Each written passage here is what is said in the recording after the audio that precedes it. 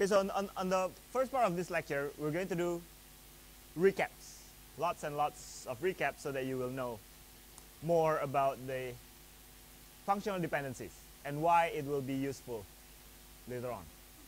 Okay, so we start with the kind of the meaning of the functional dependencies.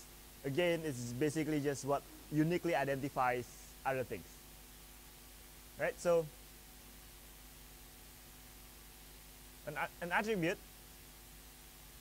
A, if it uniquely identifies the values of the attributes B, that means there is an FD of the form A to B. Okay, so that's what the functional dependencies mean. So now we can define what is a super key. So a super key, it will uniquely identify the entire relation. At the very least, you will have this trivial super key, which is R to R. Okay, this is always true. Okay, and again, because we're talking in terms of sets instead of the actual table, so this functional dependency is trivially true. For tables, if you do not specify any primary key, that means there can be duplicate values. Okay, so table without any constraint is a multi-set. It's not a set. Okay, so now with that we can actually identify what is a key, or what we call previously as a candidate key. Okay, it must be a minimal set of super key. Okay, so how do you find a super key? Well, to find a super key, you have a relation R. So what you have to do is simply break down R into every single constituent. Okay, so here we have the notion of what we call as a power set. So if you still remember what a power set is, so I'm not sure what is the symbol that is used in 1231, but the typical notation for power set is this. The power set of R is basically for any A, which is a proper subset of R, A is in the power set of R. Right? So if you can specify what is the power set of things, so let's say you have A, B, C. The power set will be there's A, there's B, there's C, there's AB, there's AC, there's BC, right? And there will be two more. One of them will be the empty set, and the other one is R itself. Okay, so that's the power set. And the reason why it's called a power set is simply because the size of the power set is 2 to the power of the size of R. So it's kind of the power set. Okay? So do you all still remember the algorithm number 1? The algorithm number 1 is to find the attribute closure. Okay? So if you can find all the power sets, excluding this, so this one is unnecessary, the power set excluding the empty set, then all you have to do is run the algorithm 1 and then check if the result of algorithm 1 is exactly R. If the result of algorithm 1 is exactly R, that means whatever the left hand side you use at the start is a super key. If it is minimal, means that you cannot remove any member of that set and still make it to be a super key, then you arrive at a key. Okay, so that's how the algorithm goes. Okay, so luckily we have this. There's this utilities algorithm. So let's say you have A to B, B to C. Okay, so from here you can kind of figure out that, well, A to C must be implied by this relation. So you have A, B, C. So if you try to find the super key must contain A. Or actually, it will contain A because from A you can get anything, right? So then any set that is a superset of a set containing A is a valid super key. if this is the set of super keys, all you have to do is, to find the key, all you have to do is remove everything that is a superset of anything else in that set. Okay, so here a set containing AB is a superset of A, so you can remove. AC is a superset of A, ABC is a superset of A, so you can remove that. So when you arrive at a key, the key is only A. All right. Prime attributes is basically just find all the key, union them, and that's your prime attributes. Now, there are a few properties that might be beneficial for you. One is this. You notice that, actually from here, you also will notice something. Note that A does not appear anywhere on the right-hand side. Okay? Because A does not appear anywhere on the right-hand side, any key or any super key must involve A. Okay, so I can give you another example. C does not appear anywhere on the right-hand side. If you start from an attribute without C, you can never get to C. So that is why C must appear in any super key. And this is the proof.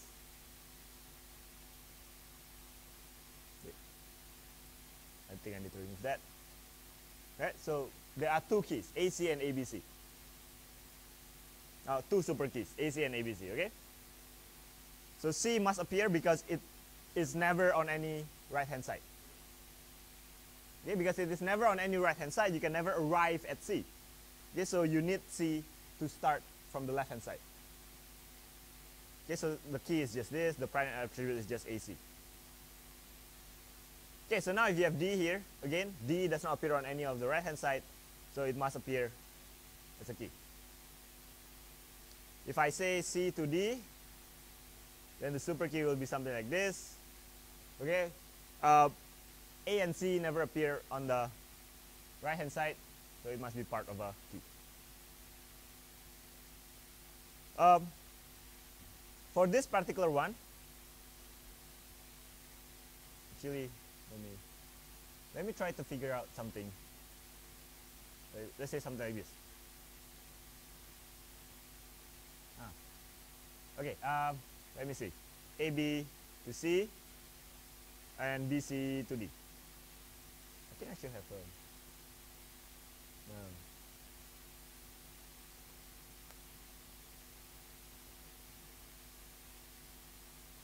okay, this is a good example because for this one, the super key, you have ABD, BCD, and ABCD, but ABD and BCD are non-overlapping. Okay, the intersection is not null, but the intersection is not exactly one of them. So if you arrive at something like this, then both of them are key. Okay, so if you look at the key, it contains both of them, which means that the prime attributes will be the union of all this, of these two keys. So you have ABD, you have BCD. If you union them, you get ABCD. That's the prime attributes. Okay, and that is from the meaning of the prime attribute itself. There's kind of a reason why prime attribute is interesting. Okay? In fact, what we really want to know is what are the non-prime attributes. Think about it this way. Non-prime attributes are attributes that does not appear in any key. That means these are the attributes that are redundant. Okay, you can always arrive at that particular attribute from another attribute. Okay? And also non-prime attributes means that you cannot use it to uniquely identify any of the R. These are your, so if you have A to B,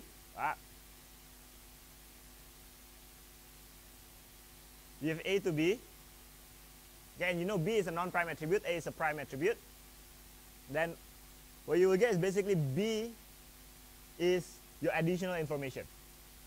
Think about it this way. If I have if I have an entity called book, right? Book is identified by ISBN.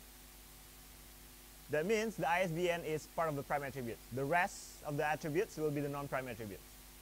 Okay, that's the identifying attributes will be your prime attributes.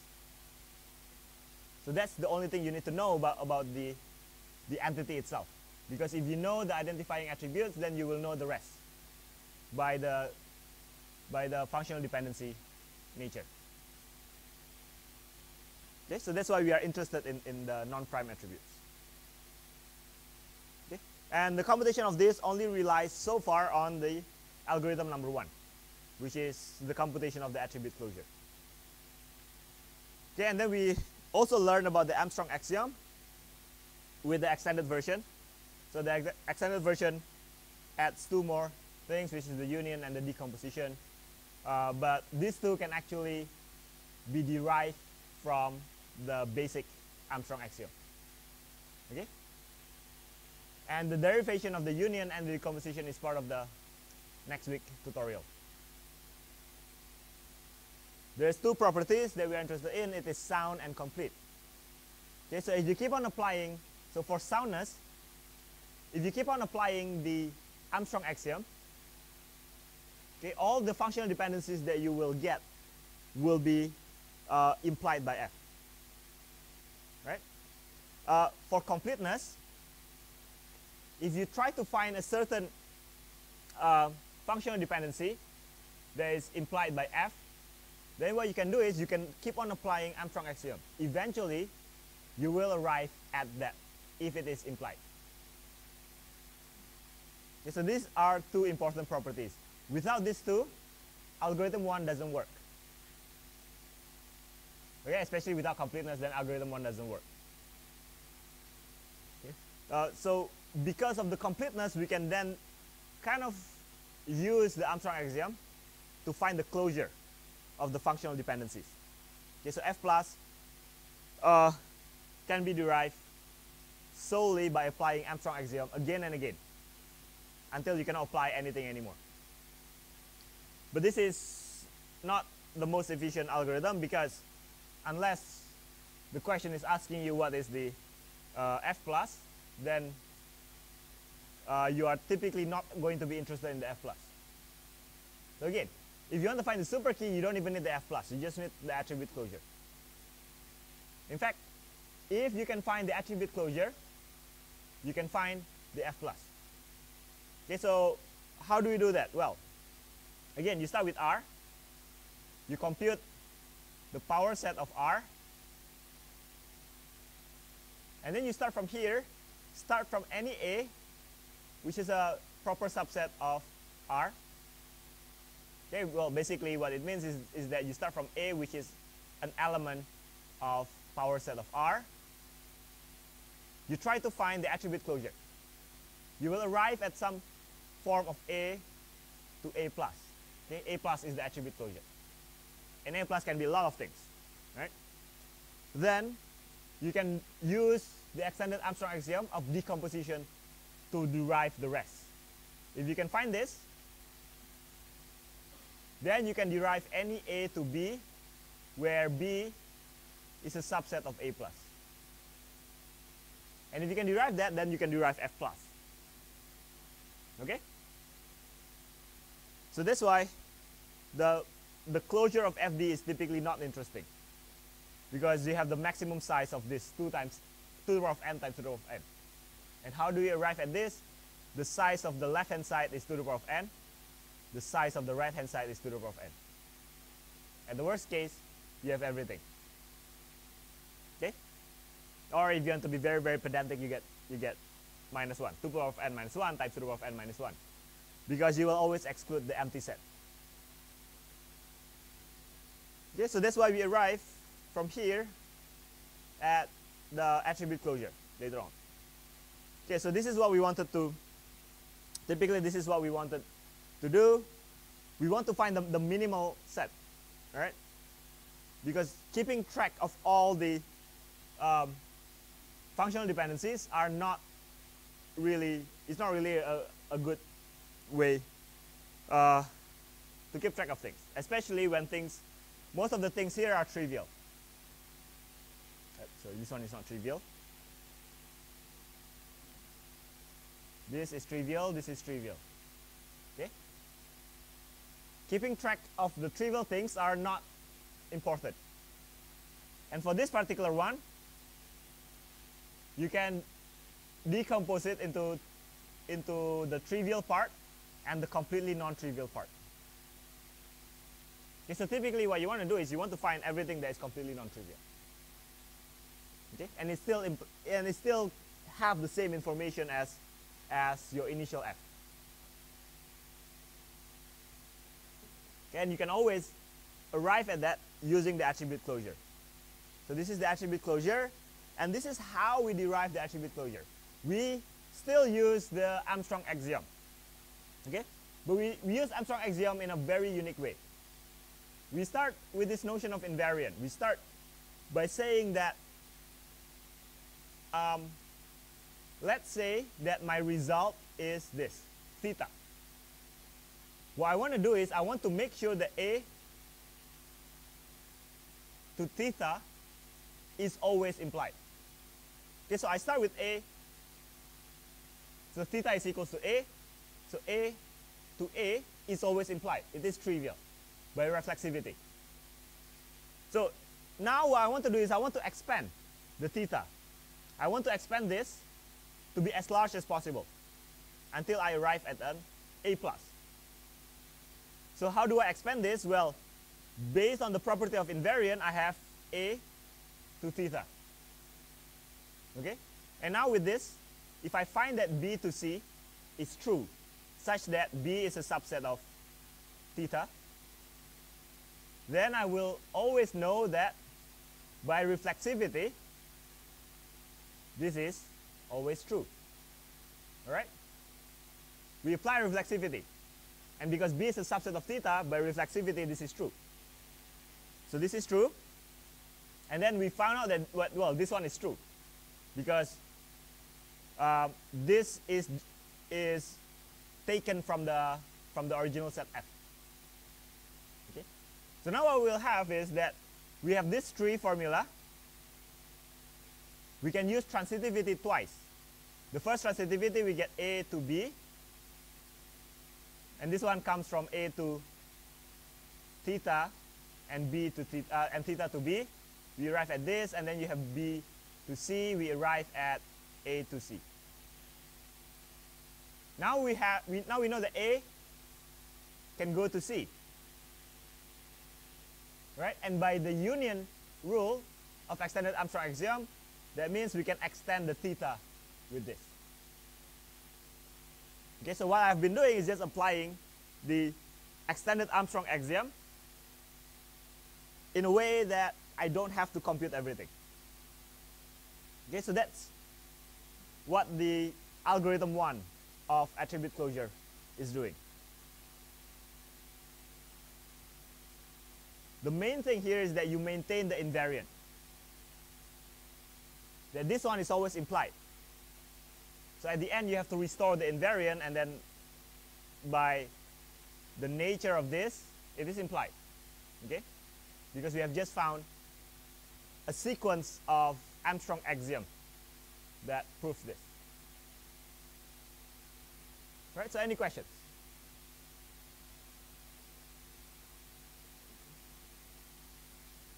Okay, so from there you can actually get the actual algorithm itself written down. There's a property that we want to have that is nice, and that is based on the property of the invariant, then any decomposition will be implied. Any decomposition of this will be implied. All right? Because you can always have a sequence of things. All right? In particular, we know that this one that this one is implied by this.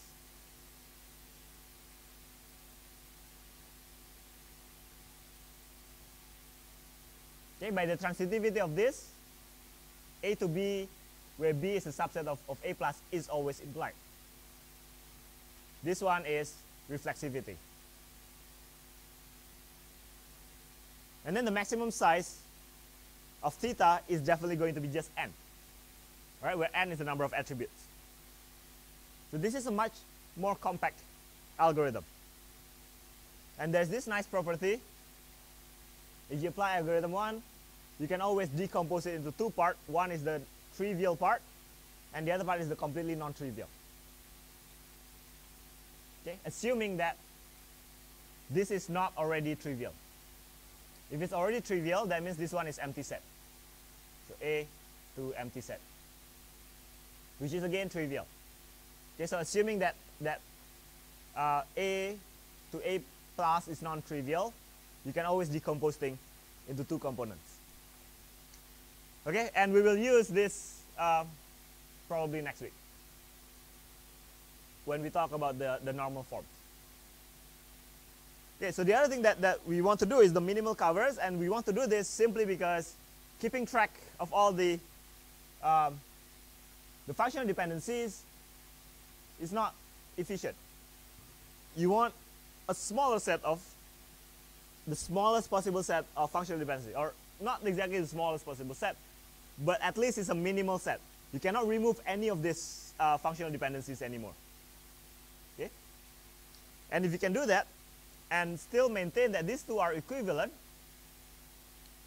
then all you have to do is just enforce the minimal set, the minimal covers. Okay? And minimal covers, in fact, is used when we talk about the third normal form. Okay, so we talk about redundant attributes, and the way we compute redundant attributes is that based on the property of redundant attributes. So I'm writing this in a different way. We let F1 to be this. So you have the common part, which is G. G is common on both sides. But on the right part, it is different. Okay? So we want to make sure that A, whether or not A is redundant. Okay, if A is redundant, that means F1 is equivalent to F2. Okay, and why can we say that? Because not using this, okay, so this one is not present there. Not using the capital A still gives us the same closure. So that's why A is redundant. Okay, and the way we can do this is we can find the closure of A. Try to find the closure of A. If it includes B, okay, then that means you can imply this. If you can imply this, that means you don't need the original one. Okay, so that's the essence of removing redundant attributes. The redundant FD is slightly more complex because you cannot start with F. We want to check if F and G are still equivalent by removing this. Select any one of the functional dependency. You check whether the functional dependency is redundant or not by checking whether not using that still gives you the same closure. Okay, so you start with G. Can you imply A to B? If starting from G you can imply A to B, then you don't even need A to B. Okay, so that's the basic step of the checking for redundant FD. But you cannot start from F, you need to start from G. And G is F minus A to B. And this is why in the second part of the algorithm 2, you will find this form. With respect, you find the attribute closure of A plus with respect to F minus A to B. Okay, so any questions on this? So that's the reasoning behind the two algorithms that we have, the attribute closure as well as the minimal cover. Now we look at schema decomposition. Okay, so this is a precursor to next week, which is about normal forms. Okay, so to arrive at the normal form, you need to be able to decompose a schema. And then there are a few things that we want to maintain while we decompose schema. One is what we call the lossless decomposition, and the other one is what we call the dependency preserving. Okay? So first, what is a decomposition of a schema? Okay, so a decomposition of a schema is basically just saying that, well, I want to break this down into fragments. We have R. You want to break it down into fragments, let's say R1 and R2. There are certain properties of this R1 and R2 that you need to maintain. One is that R1 should typically be simpler. Okay? Here, I use an alternative, I'm using an alternative definition, which was used previously in the previous semester. So it is not strictly simpler. Okay? If it's strictly simpler, what I'm going to say is R1 must be a proper subset of R. Okay, but this is a very strong condition.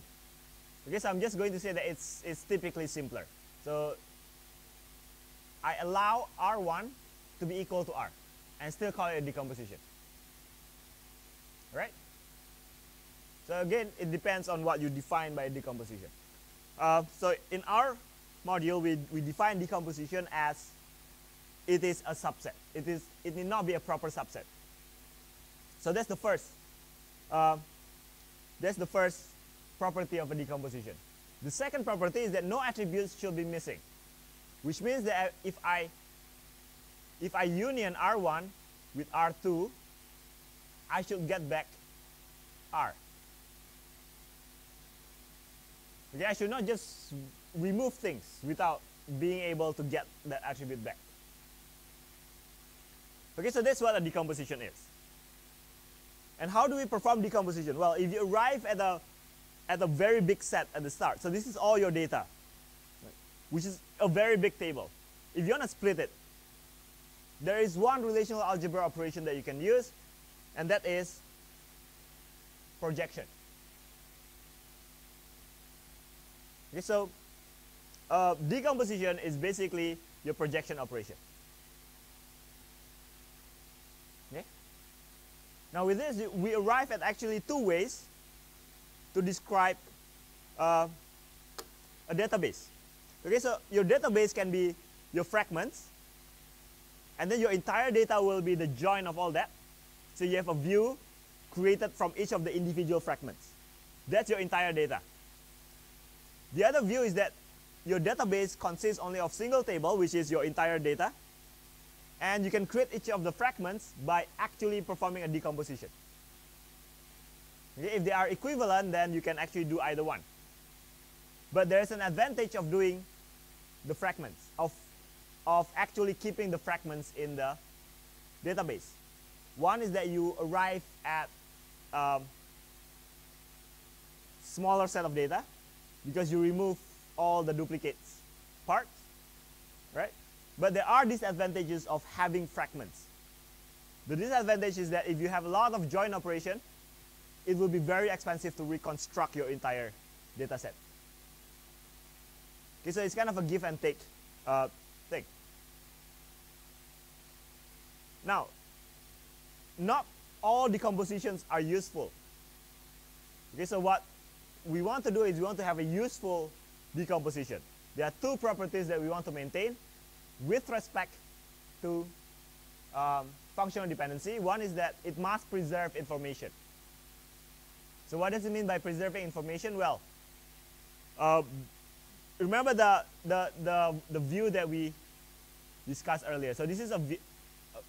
Okay, so this is your entire data set. If you have fragments here,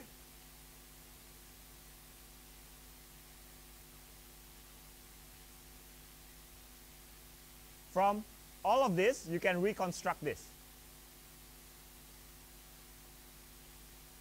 All right? So that's what it means by preserving information. This is all your data, all your possible data sets. Okay? And you can still get that back even after you decompose the data into smaller fragments. The second one is with respect to the functional dependency itself. You want to preserve the functional dependencies. Okay? And this is useful because the functional dependencies is maintained by doing a primary key. Okay, so how do we maintain functional dependency? Well, if I have two attributes here, A and B, and I know that A uniquely identify B, I will set A to be my primary key. Okay, so that's how I can maintain the FD. That's how I can capture the FD within the database. If I also have B to A, then what I can do is I can set one of them to be in primary key and the other one to be non-null and unique. Okay, that's how I maintain the functional dependency. Now, if I have another table with C and D here, and let's say C can go to D, so C is the primary key in the other table. How then do I maintain this functional dependency? Because this is crossing tables, right? Because this is crossing tables, I cannot set A to be a primary key on the other table. But if it preserves the functional dependency, then I don't even need to do that. Okay, so that's what preservation of functional dependency means.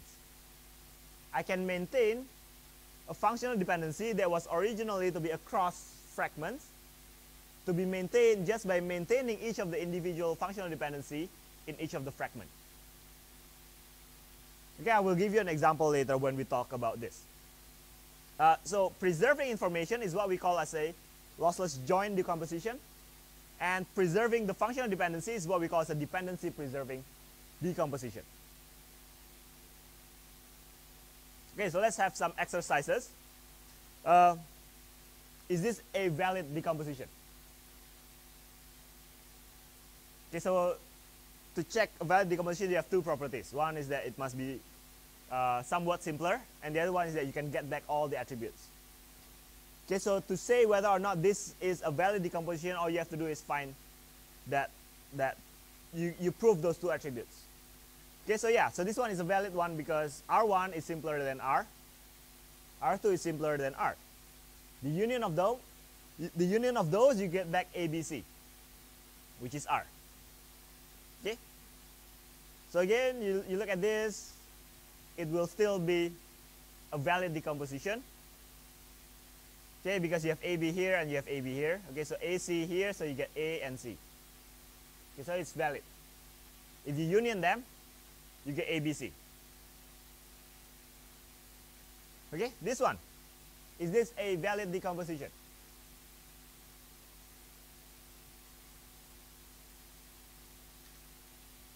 Okay, yeah. So again, based on our definition, this one is somewhat simpler. Even though this is actually exactly the same as this. But our definition says that R1 is still a subset of R. Right? And if you have this, then whatever you're doing here, as long as you don't add more attributes, it will definitely be a valid decomposition. Right? And what about this? Okay, this one is definitely yes. Okay, so this one. So notice for this you are missing C.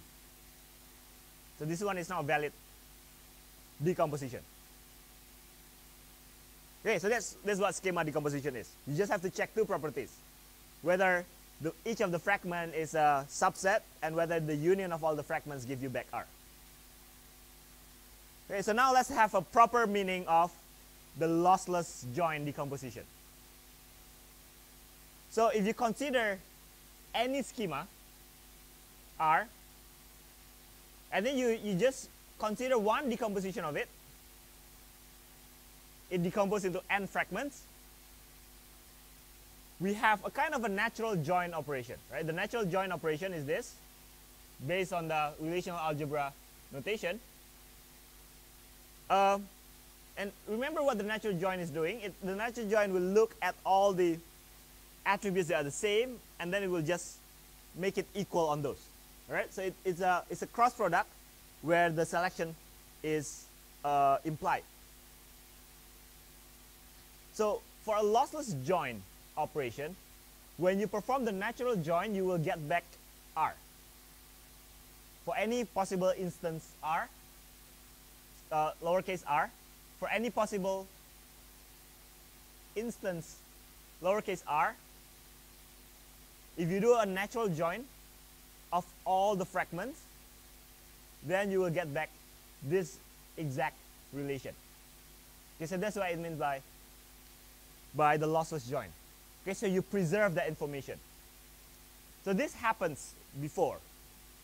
In one of the tutorial, one of our ER diagram is not actually a lossless join decomposition.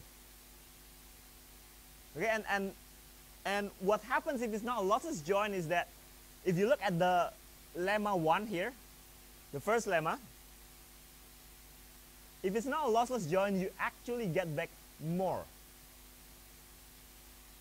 Okay? You get back more tuple than you originally have. So it's not like you lose data, you actually get more data. But by having more data, you actually lose information. Okay? Because information is kind of stored in the relationship between the attributes of the tuple. Right? So don't think of a name so don't think of a lossy name as something that you're losing the data itself. No, you're not losing the data. You gain more data. But by gaining more data, you are losing information. Right? So, yeah, so here, what lemma 1 says is that by performing this natural join, you will actually arrive at a superset. Okay? So that's why you get more data, but you lose information. So let me try to find the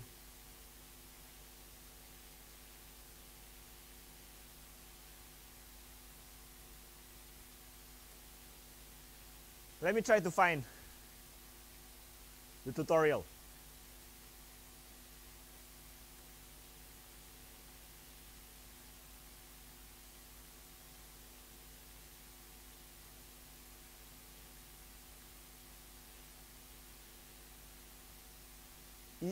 I think ER was 5 or 4, I forgot. Let me check.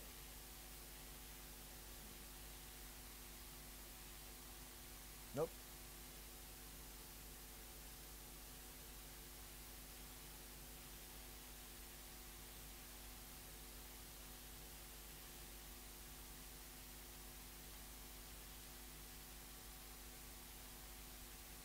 Was it 3? Wow, okay. Okay, I need to find.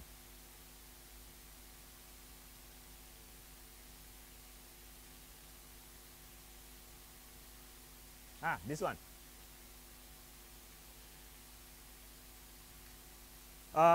You have the ternary. You have the ternary relationship here as opposed to this circular thing. Okay, so on the right hand side, you have the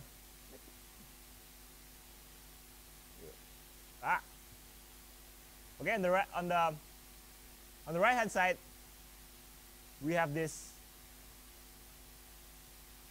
decomposition, kind of decomposition. Okay, so you have your original data set, you decompose it into entities and relationships. So each of those will become a table. If you perform a natural join on this, you actually get back more data if and only if what you want to capture is which part is used by which project and supplied by which supplier. If you want only this triple will be lost if you decompose it this way.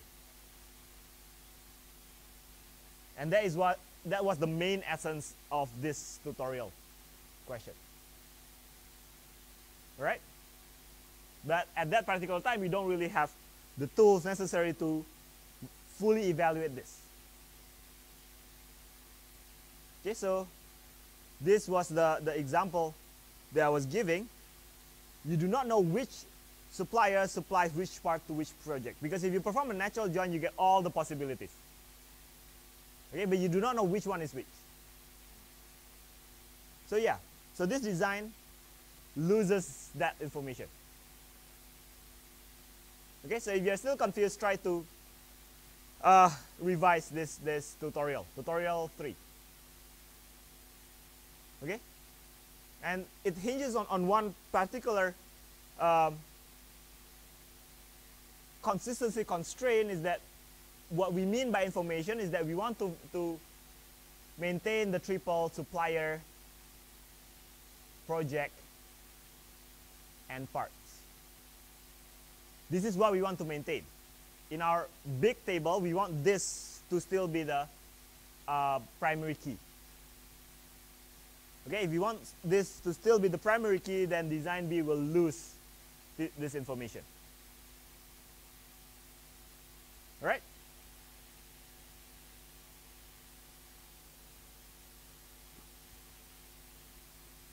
Okay, so that's the definition of a lossless join. It might be better if we have an example of what is a lossless join. Okay, so here, this is a lossless. This is not a lossless join decomposition. Okay, and the reason why this is not a lossless join as well. You have this originally. You arrive at this. So where does the rest of the data come from? Okay, so that's what tutorial 3 was giving you as well. In fact, let me show you. This one wasn't originally there, and this one wasn't originally there. Okay, so a non-lossless join gives you more data. It doesn't preserve that information. This is our original information. You do not get back this. You get more.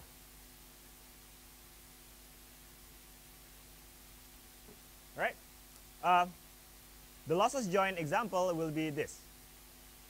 If you decompose AB and AC instead of AB and BC, so this one the decomposition is AB, BC. If you decompose it to AB and AC, then yes, you get back only the original one. Okay, so this is the effect of a lossless join decomposition. Now, in fact, this, if you try it with any possible data, right, you will always get back this. You will always get back this particular result. It will always be a lossless join. Okay, so any questions? So we have two examples here. One is not a lossless join because it adds more rows, and the other one is a lossless join because you get back exactly the same row. Now the difference between the two is that if you look at the union, or if you look at the intersection of the attributes, you get back A. Okay, now A is the primary key over here.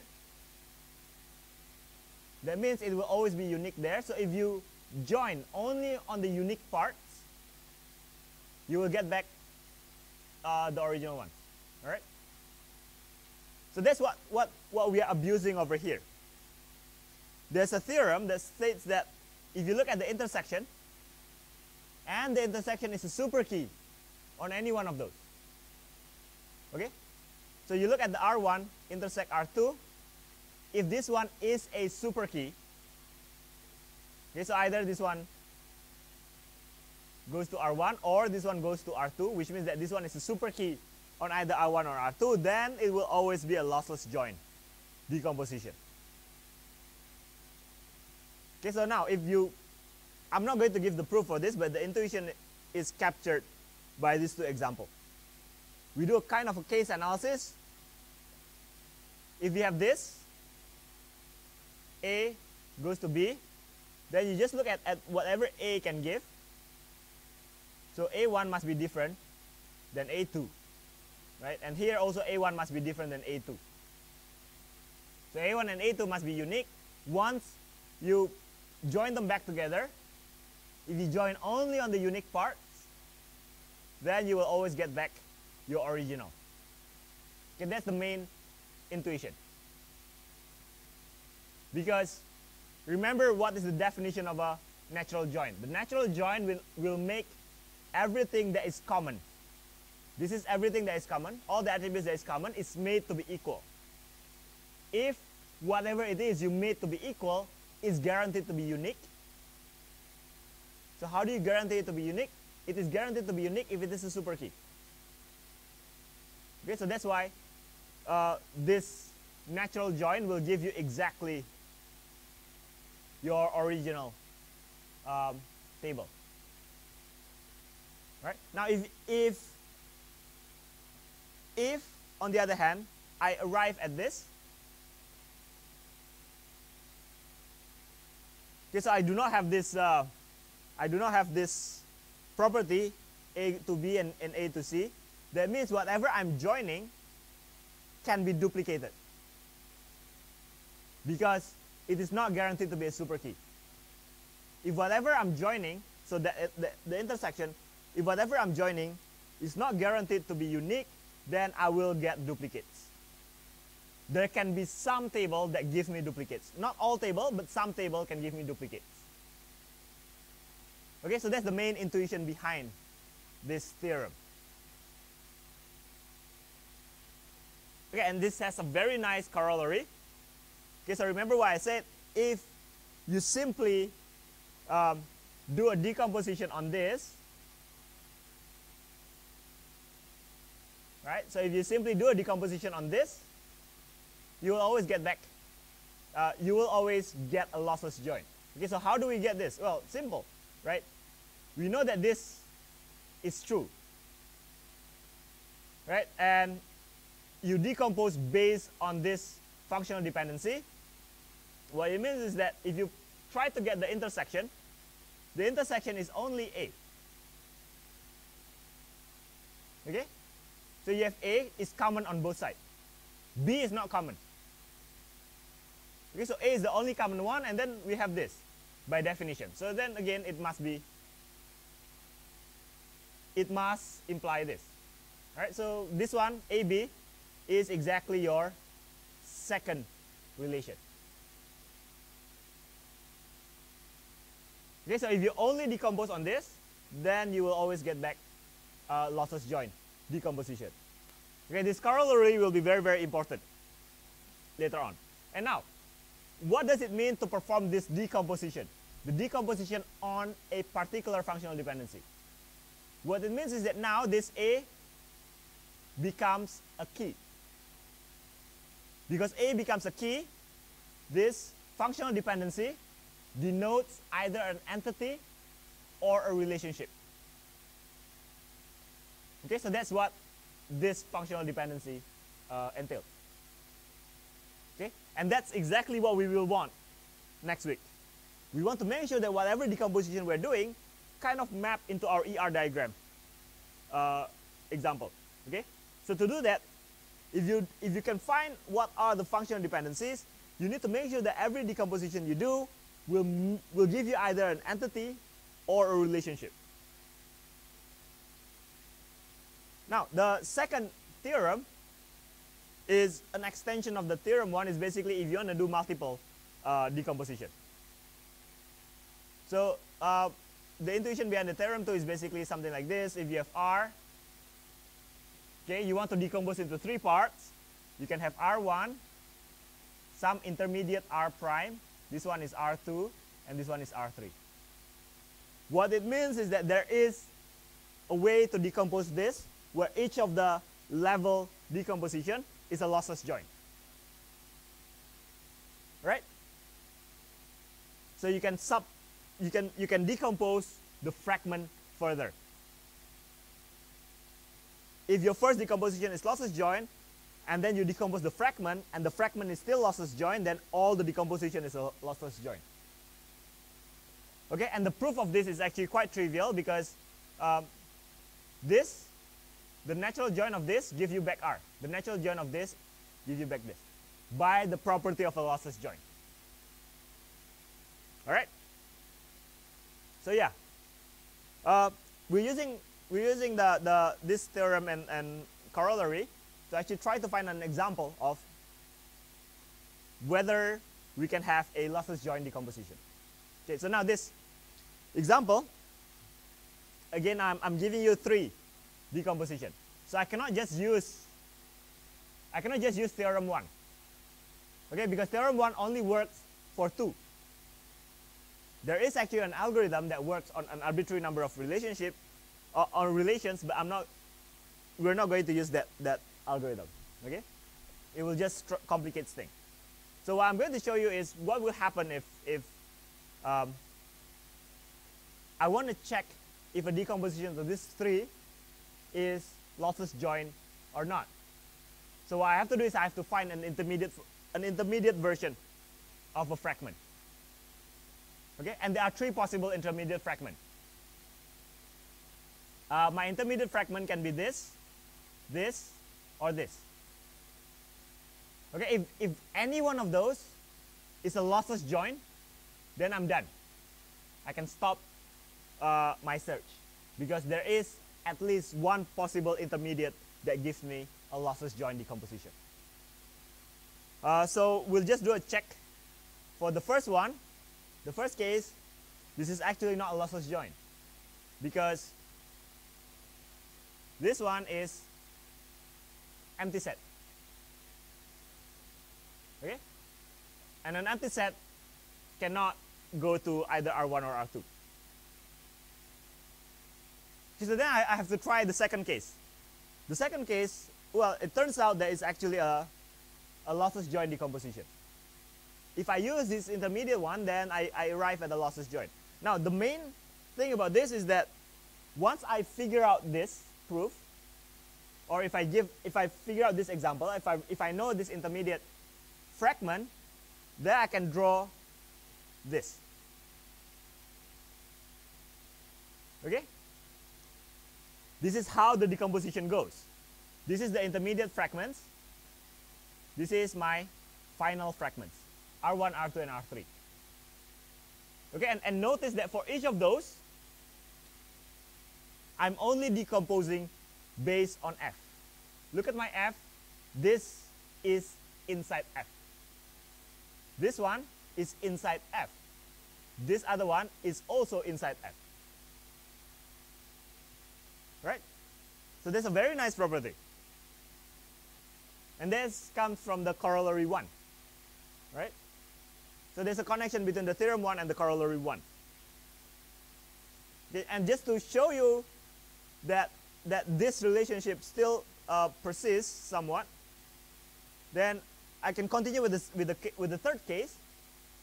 Okay? So in the third case, what happens is that if I draw it back again, if I draw the diagram back again, this is AB. It appears here. CD appears here. CE and A appears here. Okay? For this one, for this case, I can choose either one. I can choose either to decompose on C to D, or I can choose to decompose on CE to A. I will arrive at this. All right? So this is the nice thing about the lossless join decomposition. So if I'm giving you, let's say 4 relations, then it might be better to just check whether there's any decomposition that are using this. Okay? This and only this, because it doesn't make sense to check on a lot of other things. It does not guarantee lossless join. But if you only use the F, in particular if you only use the completely non-trivial F, then it is kind of almost guaranteed to always give you the lossless join, if there exists such a combination. Okay, and again, like I said, we can stop after case 2 because of this property that you just need to check for an existence of one possible decomposition. Okay? But the other case, to prove there is a lossy join, it is very hard because you have to check everything. Okay? And that is because of this property. There doesn't exist such a decomposition D. Okay, and if you bring in the negation, what you get is for all D. Okay, so for all D, you get a lossy decomposition. So again, this is a very hard problem because you have to check for all possibilities. Okay, so lossy join is harder. But corollary one can be used to guide your decomposition. Okay, so that's why I'm giving you that diagram. Okay, so any questions so far?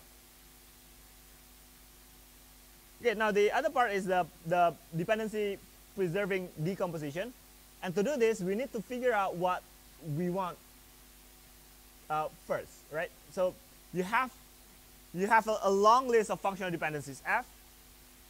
Not all of the F, not all of the functional dependencies in the original set F, capital F, will be useful. Because once you decompose it into fragments, A, B, and C, D here, A to C, it's kind of useless here because you cannot enforce A to C. It exists on different tables. Okay? So what we want to know is what are the functional dependencies that we can still enforce on each of the fragments. Okay? And the way to do that is, well, these functional dependencies that exist here, that we can enforce over here, can only involve all the attributes that appears within this table. If you have a left-hand side to right-hand side, then what it means is that the left-hand side must be a subset of this fragment, and the right-hand side must be a subset of this fragment. Okay, those are the functional dependencies that we can capture. And that's basically what projection means. Okay, it must be in F plus, and it only involves everything. It only involves the attributes within that particular relation. Okay. So yeah, so we need to know what projection is. So let's have an example. This. So C to A. Okay, so you only have this F. Is C to A, firstly, is it an F plus? Okay, so we can try. So C to B, yes. So C to B, B to C. So we try to compute C plus, whether A is in C plus. Okay, and unfortunately for this one, A is not in C plus because A is not in any right-hand side. So this is not true. If this is not true, then the FAB and FAC is definitely not going to be true because it's not even in F plus. Okay, so A to AB. A to AB is definitely in A plus because we have A to B. B to C is definitely in F plus because it's here. A to C is definitely in F plus because it's here. Right? So now, A to AB, is it in FAB? Well, it is in F plus. It only involves A and B, so yes. But it contains C, so it cannot be this. Okay? B to C, well, B to C is not in AB, so this cannot be this. B is not in AC, so this one cannot be this. Right? So this one is not here, but it's here.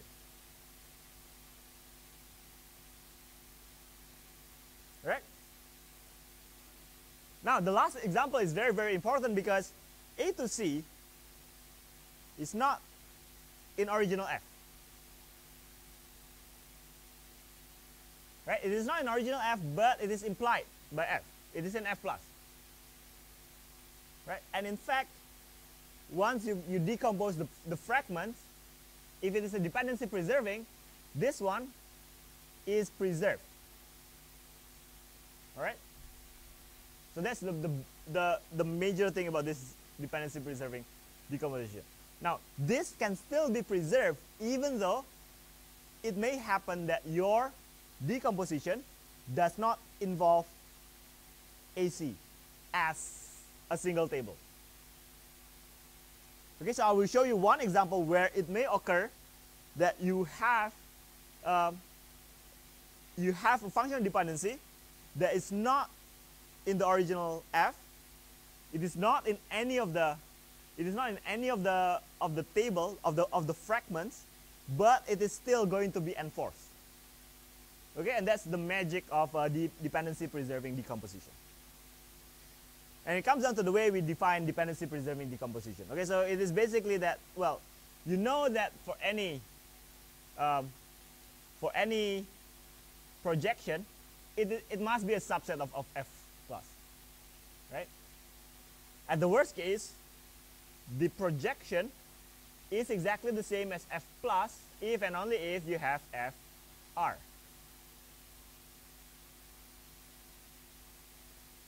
right? So this is one property that we always have, because if you project on everything, then you basically get back the F plus.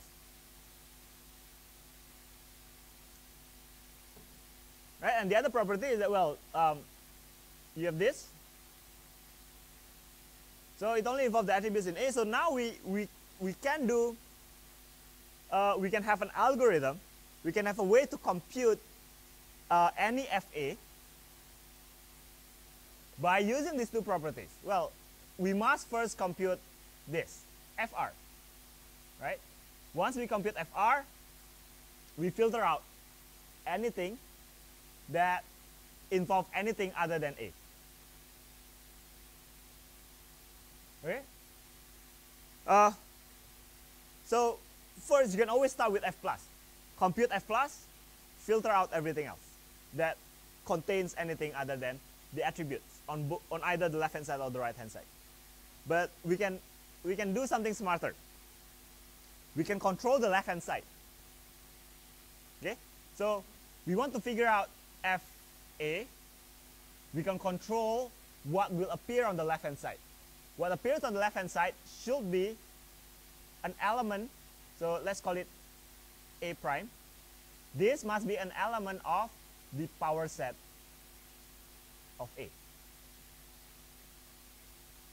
Right? So once you get the A prime, which is an element on the power set of A, then you just figure out A prime plus.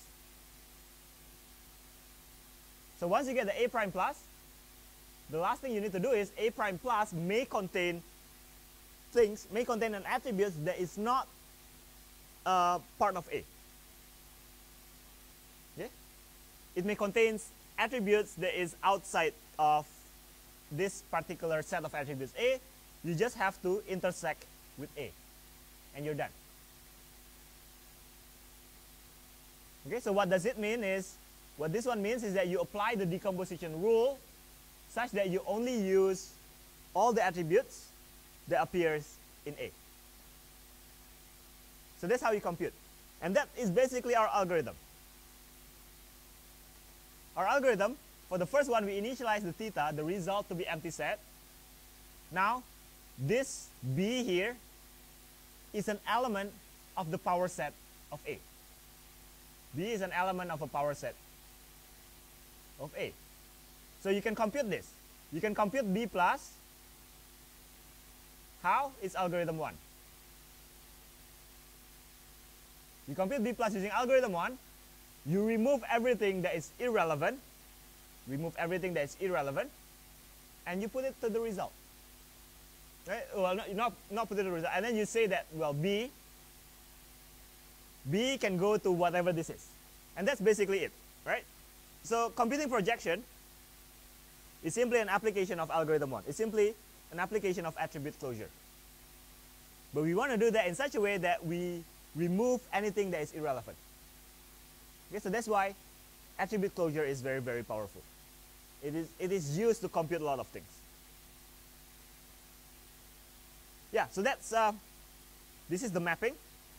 This part is consider any here, which is coming from the power set of A, and then you compute the B plus itself, so you get the B plus, remove anything that is redundant, you get back a functional dependencies that only appears in FA. Right, so let's have an example. So this is what you start with. You want to compute FAB. You have this. You have this F. You always start with an empty set, and then you compute A plus. So A plus is a subset of AB. Now again, you always ignore the empty set. So then you arrive at ABC. You remove C because C is not part of AB. Then you have this. Okay, so again you compute B plus, remove C, then you get this. You compute AB plus, you remove C here, then you get back this. That's your FA. Okay, if you don't care about those trivial part, then you can non-trivialize it or completely non-trivialize it. If you make sure that everything is completely non-trivial, what you get back is A to B, B to A. That's it. All right? Now B to A does not appear in the original one, but it is implied because B to C, I think I used the wrong, wait, yes, I think I used the wrong example for this. Cannot be B to A. There's no A here. So this one is this. Yeah, my original example was this one is A. Yeah, so sorry for that. So this one B to B, AB to AB. Okay? So A doesn't appear on the right hand side. A cannot appear on any of the right hand side unless A is on the left hand side. So if you want to trivialize, if you want to make this to be completely non-trivial, you make every FD non-trivial, and then you remove everything that is trivial. So you get A to B as FAB that is completely non-trivial. All right? I'll correct this later. So yeah, so if you want to find FBC, again, the method is always the same, so you will get this. Right, but in this particular one, you only get BC, BC, so you don't have to remove any. You do not have to intersect with anything that is redundant. Okay, so again, why do we want dependency preserving decomposition? Because of projection. Projection gives you the table, each of the individual table. And you can only enforce an FD if it's either a primary key or a candidate key, which is not null and unique. And because of this, you cannot enforce a functional dependencies that cross the table. But the question is, do you even need to enforce that in the first place? Can you imply that instead? Okay, so that's what dependency preserving decomposition gives us. Without actually enforcing any of the FD that crosses the boundary, we can still enforce those functional dependency by only enforcing the functional dependencies that appears in the fragments, right? And that is because dependency preserving decomposition is saying that the union of all this, the union of all the projection is equivalent to F. Because it is equivalent to F, you do not have to perform a join first before enforcing the FD. You can simply enforce the FD on each of the individual fragments. And then you get back F. Okay? So there are a lot of ways to check for this particular statement. the union is equivalent to F if and only if, this is the symbol for equivalent, all right, or if and only if the closure of those two is equivalent, or we said that the union implies F and F implies the union. Okay, so what implies mean is that for every FD here, it is implied by the union. Okay, now in particular, look at the last one. Look at this. We have two possible checks. The union implies F. The F implies union. And that is the way to check whether this is equivalent. Now, look at only this right-hand side. And then remember how we construct the projection. The projection must first appear on F plus. Right? FR1. The way we construct FR1 means the FR1, every individual FD in FR1 must first appear in F plus. So this is a subset of F plus. Now obviously, this one is trivially true. Right? Because each of the individual one, each of the individual FRI is a subset of F plus. So it is always going to be implied by F anyway. And if you union them, you don't get new information. So the algorithm, so I will show you the algorithm later on. The algorithm to check whether it's a dependency preserving decomposition, all you have to do is check this particular one. You don't have to check anything else because this one is trivially true. Because every fragment, every projection on every fragment is a subset of F plus. Okay? But for now, let's look at this magic. We want to ask whether this is a dependency preserving decomposition. Right? Okay, and then you can look at the steps. FAB is that, FBC is that, the union is F, exactly F. So then it's equal, right? The closure must be equal.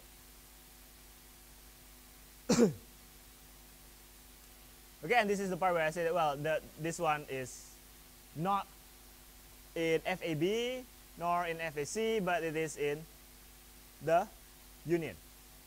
If it's in the F. So yeah, so this is an example of that, right? So what I want to show you is that A to C, it is still maintained.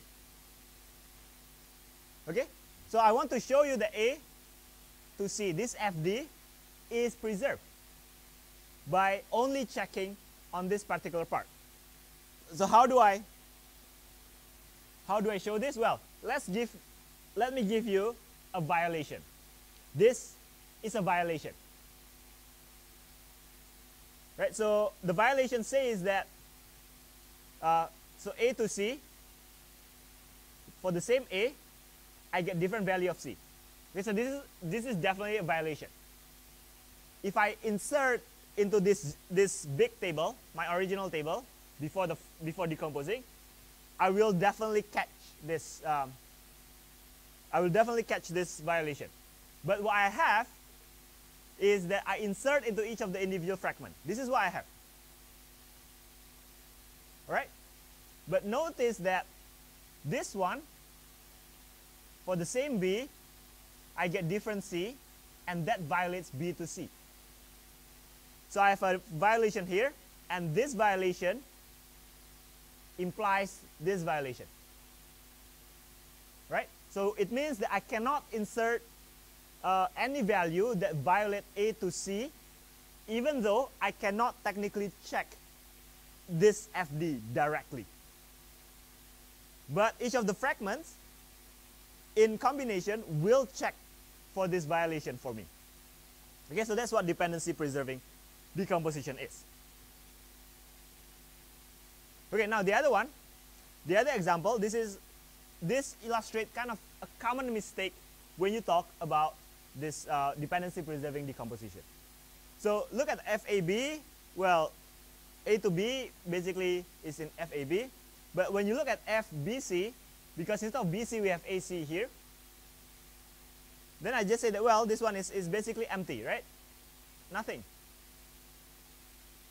Okay, so the union of this is definitely does not preserve A to C. Okay? So what this one implies is if so A to C is not preserved, and what it will do is I can insert a violation. Okay, so let's try to insert a violation of this, because I say that this one is not implied. Well, again, I give you the same example, same value of A, different value of C. And what the individual one will give me is that this doesn't really have anything. It doesn't give me anything. There's no functional dependency that applies on BC. Okay?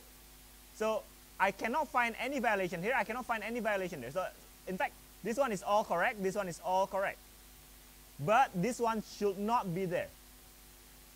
So for a non-dependency preserving decomposition, I can insert a violation like this. This is an example of a violation. Okay, so any questions? So this is what I talk about when you want to do the checking. You just have to check for this one, because we can have a lemma that says that this one is always true. Right? The lemma is kind of trivial. This is why it's called lemma. So F is always entail the union of the projection. And because of this, we just have to check for this particular one. Okay, and how to check for this particular one? Well, the simplest way is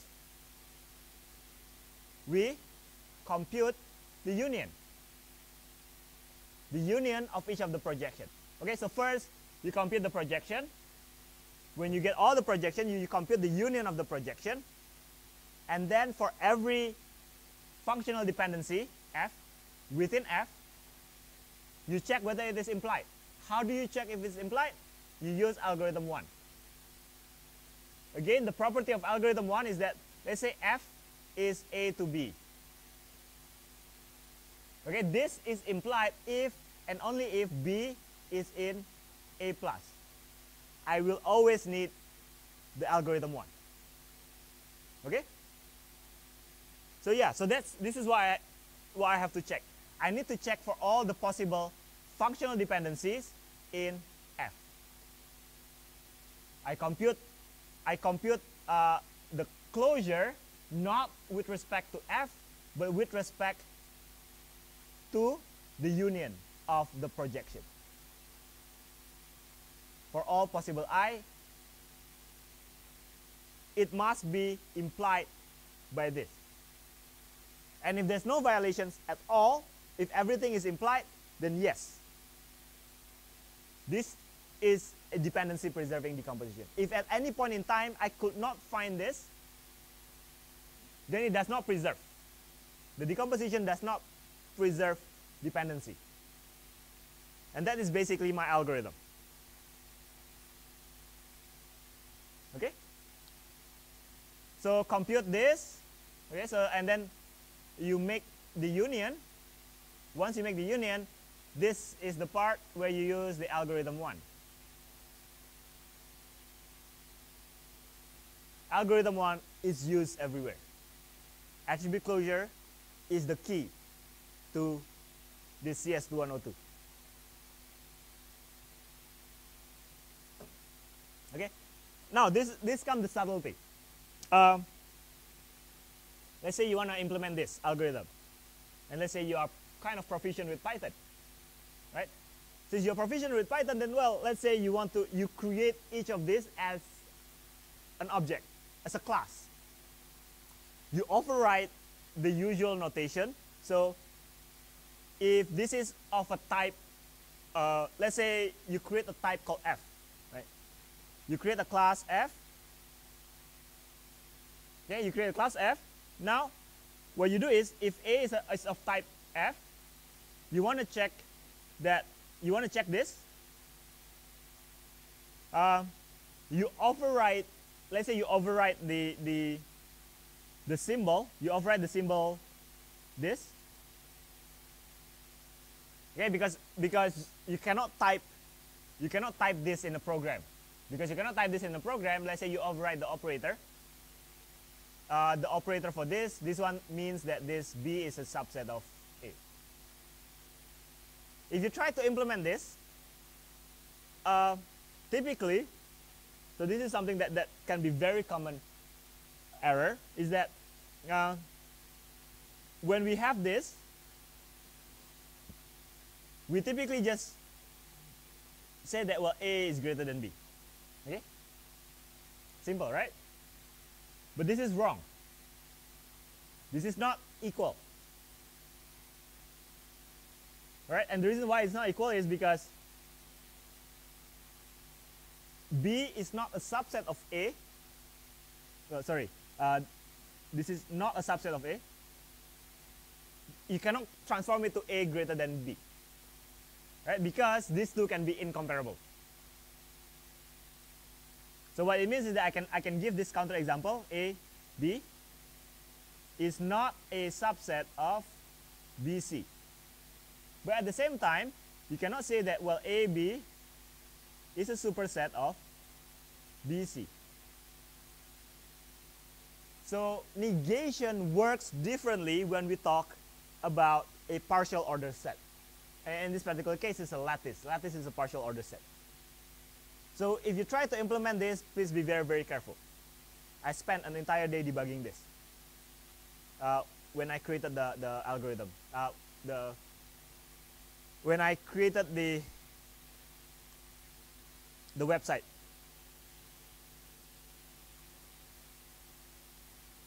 When I created this, that particular mistake cost me an entire day of debugging.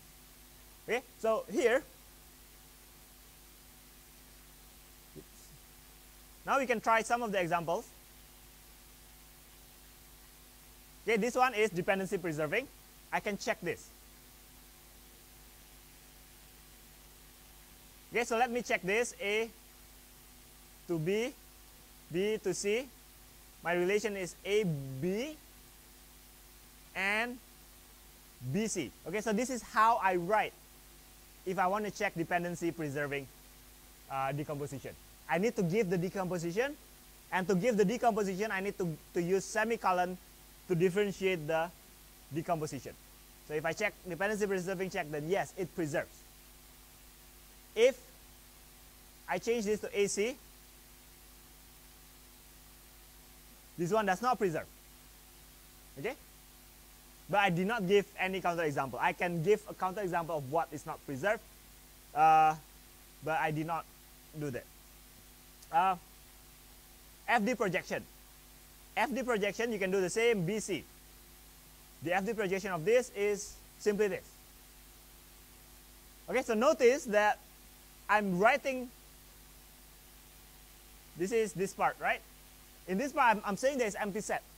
What I meant is that it is empty set with respect to completely non-trivial.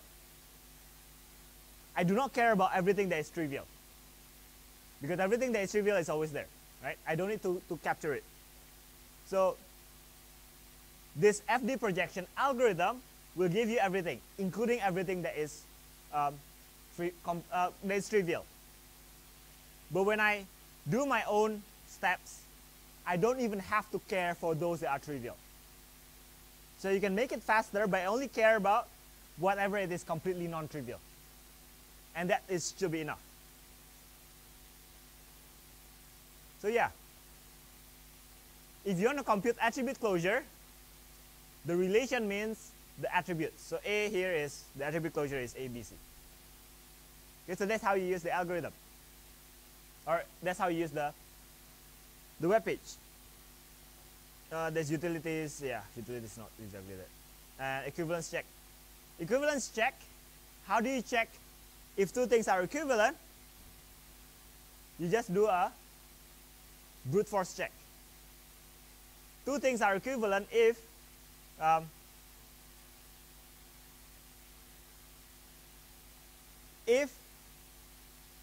okay, this one is kind of long.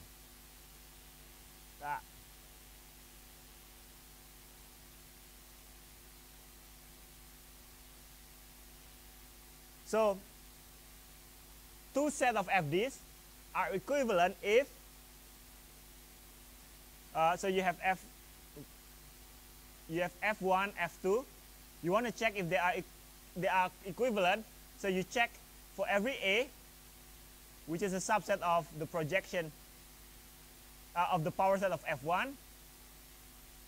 Right? You compute the closure, and then you also computing the closure for every B that is in the power set of F2. You compute this, and then you get a set of all this.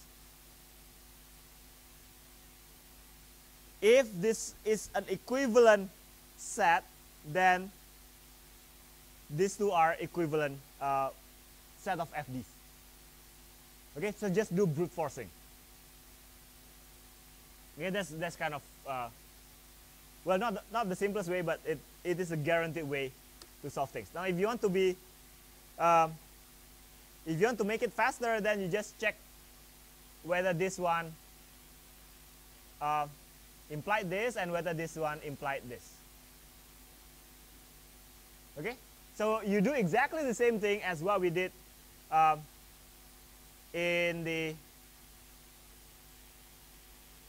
you do exactly the same thing as what we did here in the algorithm. So this algorithm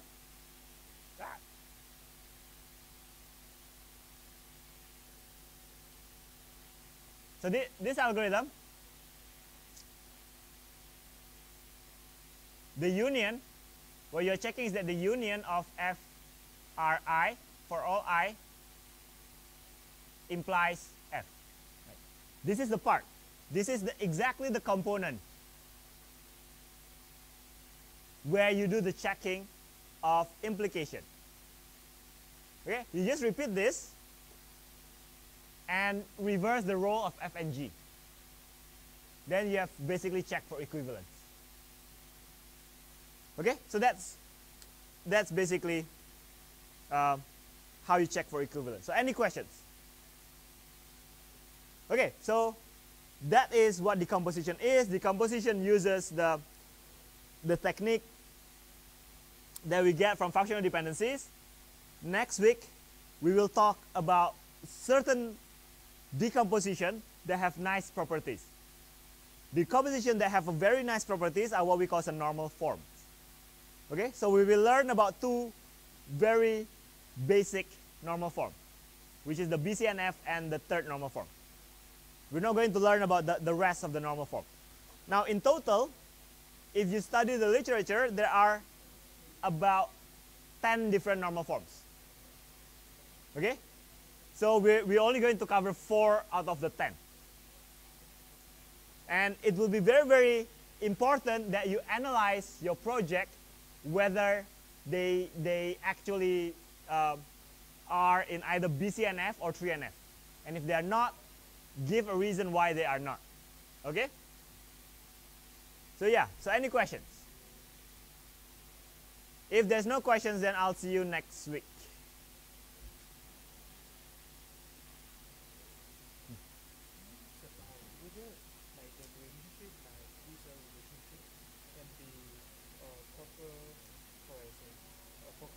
Decomposition, which most specifically are lossless conditions. For example, I have a user and I have a customer and the driver.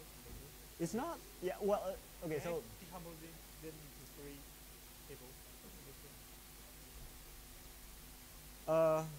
it is a decomposition Okay. because each of the fragments is a subset. Yeah, but is it lossless? No. No, right? No. Because if I join them together, there might be nothing inside it. Wait, actually, wait, hold on. Yeah, not. So it depends on whether it's a covering or whether it's covering or Basically, if they don't have any intersection. But it is a valid. It's a valid decomposition, but It's But- not lossless. but whether it's covering or overlapping, right? I think. But Non-overlapping. they so let's say at the purest form of it, Yeah. right? At the purest form of an is a relationship, the attributes of the subclass should be exactly the attributes of the superclass. So they should match everywhere. The classes. Right? So the natural join on that, there will be nothing that is equal. So you get the, if it's non-overlapping, Yeah. if it's non-overlapping, then it's empty. Yes, and it's actually different from what you Yes. said previously that the non-lossless Yes. will have more. Like in some cases they have less, Mm. but it is allowed. So, so in that sense, this one is but this is okay. So this one is not actually a decomposition because it's not projection. Oh, okay. Okay. It's not based on the projection. Oh, It's based on selection. okay. So it's not exactly a decomposition. Okay, it's not. It's decomposition. Yes. Okay. Thank you. Thank you. Yes.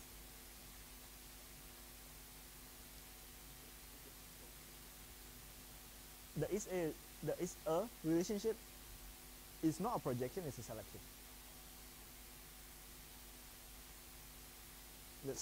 So this row, and this row is this row, this row, this row is this.